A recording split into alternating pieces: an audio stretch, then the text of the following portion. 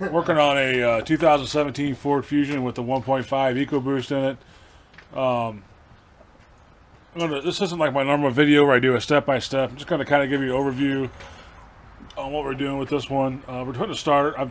You have to take the starter off. I'm actually doing cam phasers, timing belt, a bunch of work on this, but there's no videos. I was kind of looking online. There's no videos online about how to take the starter off on these. It's actually kind of difficult if you don't know what you're looking at or what you're doing. So we're just going to go through. I've already did what I need to do, so the starter's back on it, but I haven't put everything back together yet. So I'm going to kind of go over what you have to take off and what you have to do to get to it.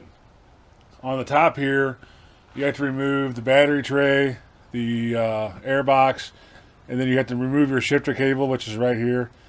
And the reason for that is because there's a bolt on the top that goes on the top of the starter, and it's really hard. You can't even really see it from here. I had to use a long extension with a knuckle and a 15 millimeter socket, or 13 millimeter. And you just kind of get down in there, and you got to kind of move some heater hoses out of the way to see it. And it's really difficult. And on that bolt there, on the top one, you don't remove it all the way. Just take it out until the starter comes free, and just leave it in there, because it'd be really hard to get that bolt back in there after you take it off. So I'm going to just show you the top stuff first. Underneath, we have to remove a couple things. You have to remove the oil filter and oil cooler, and then there's a bracket. The transmission has to be removed to get to it. It's not as bad underneath. You can see everything. It's tight. It's a tight squeeze. I got a few tricks on that too underneath. So I'm just going to go through. We're going to put the shifter cable back on first, and then put the battery tray in the air box. I'll kind of show you that, and then we'll go from there. Alright, so the first thing we're going to do is put the shifter cable back together.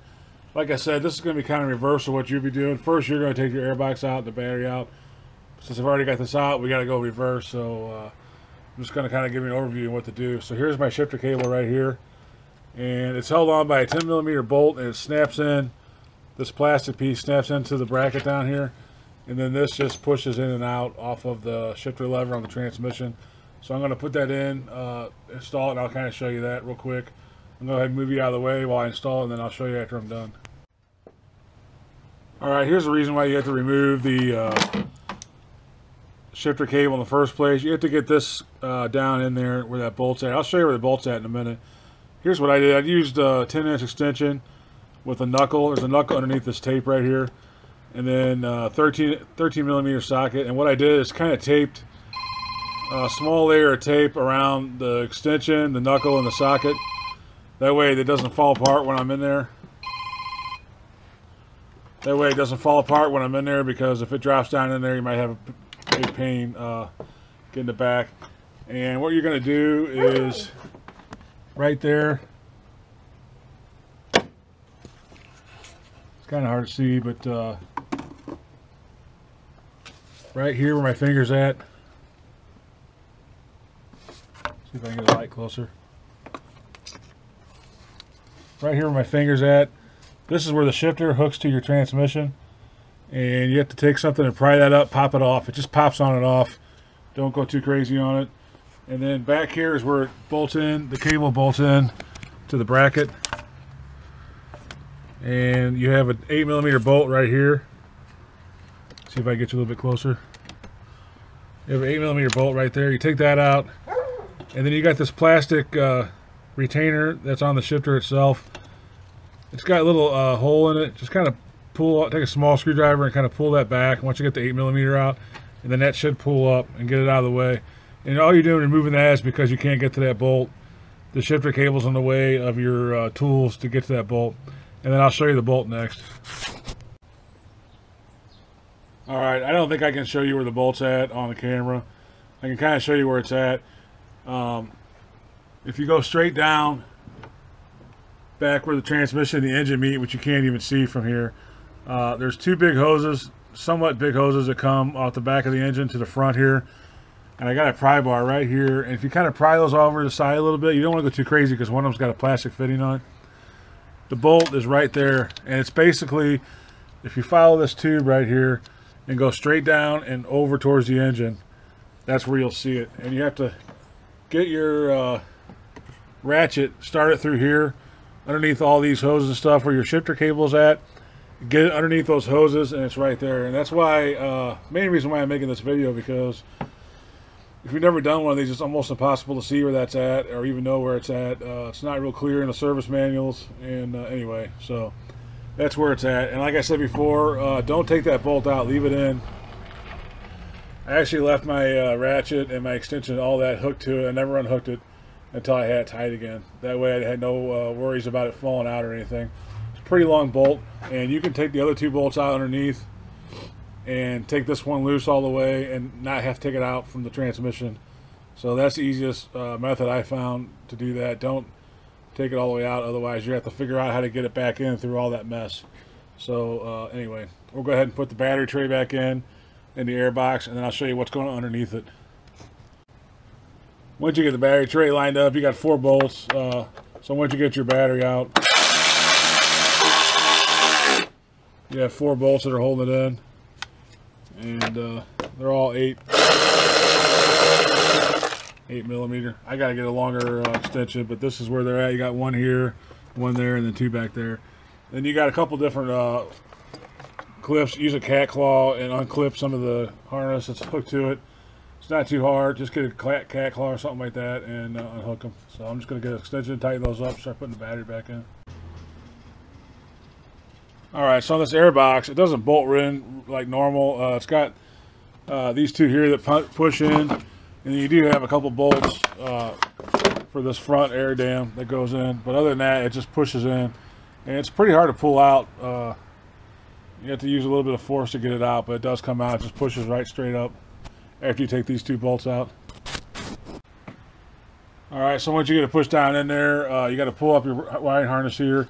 You got 2 7mm long bolts that go into this air dam here, and then put the lid on, put your air hose on, and hook up a couple connectors, and then we'll slide this battery in, and we'll be done up here, and then I'll show you what's underneath with the starter. Alright, so while you're under here, I'll kind of show you what you're looking at. You're going to see, sorry about the lighting, you're going to see, don't pay attention to this bolt, this isn't one of them. You're going to see this bolt here, it's going to have a wire on it with a nut and a ground. You're going to take the nut off and remove the wire out of the way, and you'll loosen up this bolt, and there's one right here, that one right there. So you got these 2 13s right here that need to come off. And before you can even see those, you got to take this bracket here. This bracket goes to your transmission. It's got 2 I think it's 8mm nuts that hold it on. There's one here and one on the top. You got to remove that, kind of move it out of the way, and then before you can even get to this, really you need to remove your oil cooler, which is right here. And I'll show you the bolt and what size it is to take this off. You take your, because this sits up, you know, this normally sits up in here. So you're going to have your oil filter. When you get on here at first, you'll see your oil filter. Take that off.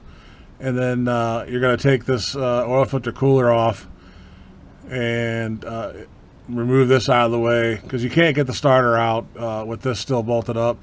I wouldn't take these lines off. You can get the starter out without taking the actual cooler lines off, because otherwise you're going to lose coolant and all that. So that I wouldn't even mess with that. You can move it away enough to remove the starter out through the hole right here.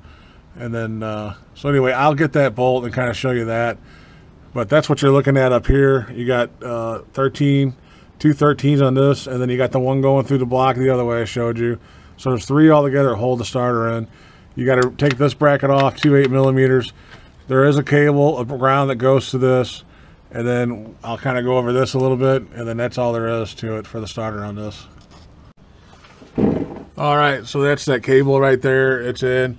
Got the 2 nuts for this. These are all 8mm. I think I said they were 10mm. All right, I think I said they're 8. They're actually, what are they? Yeah, they're 10mm. So you got the 2 nuts for this bracket, and then that, and then you're done with the starter part, and then we're just going to put this back on. There is a rubber seal on the back of this. Check that, make sure it's good. It should be reusable, but if it's got high miles, to go ahead and replace it.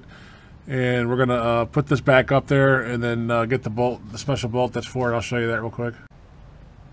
All right, so once you get your oil filter off, this is what holds your oil cooler in, and it mounts in like this. This side goes towards the block, the one with the long threads, and then your oil filter obviously goes here. So this is right in the middle of your oil filter. and I used a T60 to remove it.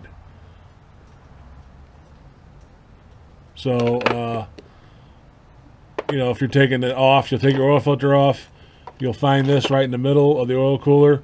Use T60, take it off, back it off all the way out, and then you will lose some oil, so put a pan under there, let it drain for a while before you put your head back under there, and then go ahead and follow the rest of the steps I showed you. So anyway, that's about all there is on the starter on these. You have to take off your splash shield and all that. But yeah, that's about it. Usually I like to do step by step, but I wasn't planning on doing this video, and then I was kind of looking at EcoBoost 1.5 videos online and noticed that there's not very many on there, about hardly anything. So I figured I'd do the starter because if you're not familiar with the bolt that's underneath the shifter cable and all that, it can be pretty frustrating. The first time I did it, I was like, what is this? So anyway, sorry for the order of it, but this will give you the rundown of what you need to do to get it out and get you back on the road. So anyway, thanks for watching, and as always, God bless.